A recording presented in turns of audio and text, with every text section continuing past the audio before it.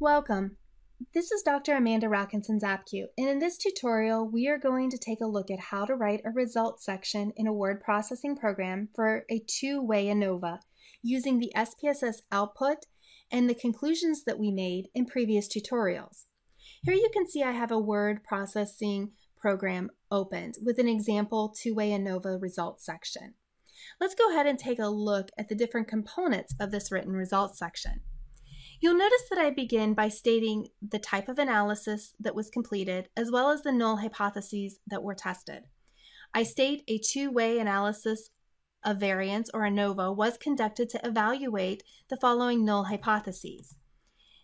The interaction null hypothesis is stated, the gender main effect, as well as the program type main effect null hypotheses are stated.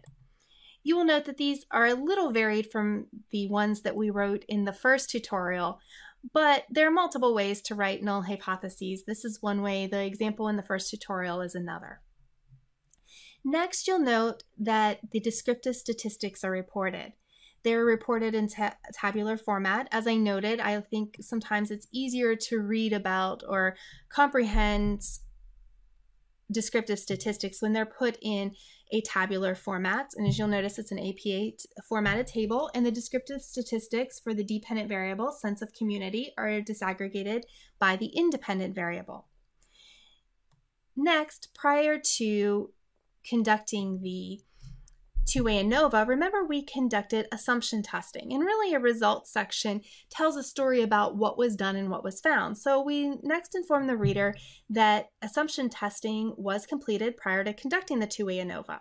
We discussed the assumption of normality and how it was evaluated using histograms and the Shapiro-Wilks test. And we discussed what results we found. We found that normality was not demonstrated for any of the groups. However, we note that we continued with the two-way ANOVA here because an ANOVA is reasonably robust, according to Warner, as well as Tabachnik and Fidel, though Tabachnik and Fidel isn't mentioned here, when group sizes are similar. And if we go back up to the descriptive statistics table, we'll note that our group sizes are fairly similar. Next, we move on and we talk about the box plots and extreme outliers. We note that with the traditional group here, the box plots for cases 29, 21, and 36, or the box plots demonstrated for those cases that there were outliers, however, they were not extreme, and then we found no extreme outliers for any of the other groups, the males, the females, or the online group.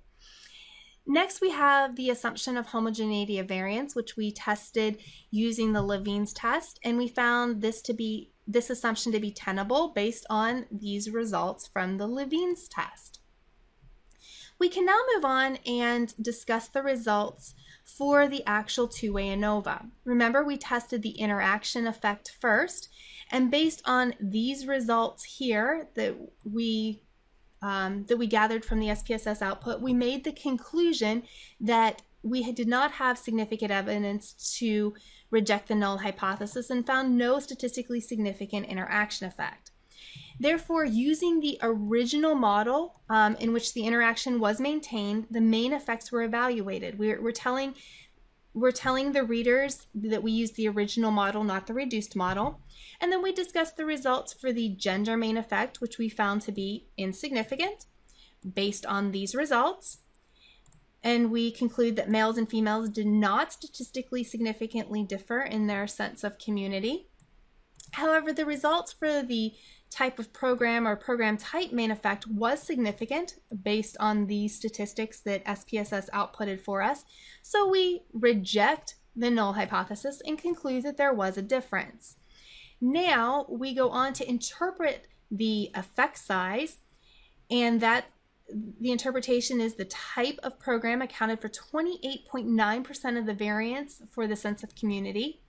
We noted that our power was strong at 0.99, which indicates that with 99% accuracy, or that our results were 99% accurate for the program type main effect or type of program main effect.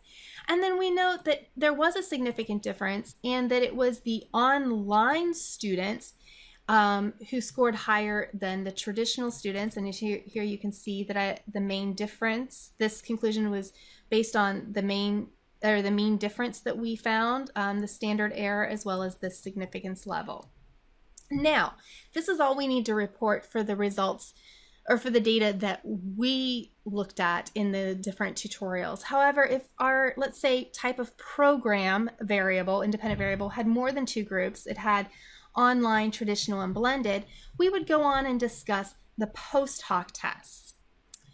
Now, we would use something like Tukey's to evaluate the pairwise differences among the 3 different groups to find out where the differences are, because our homogeneity of variance assumption was not violated. We might use a different post hoc test if that assumption had been violated. And here is just an example of how post hoc tests could be reported. This is just one example. There are multiple ways to report it. So this concludes the tutorial on how to write a statistical results section for a two-way ANOVA.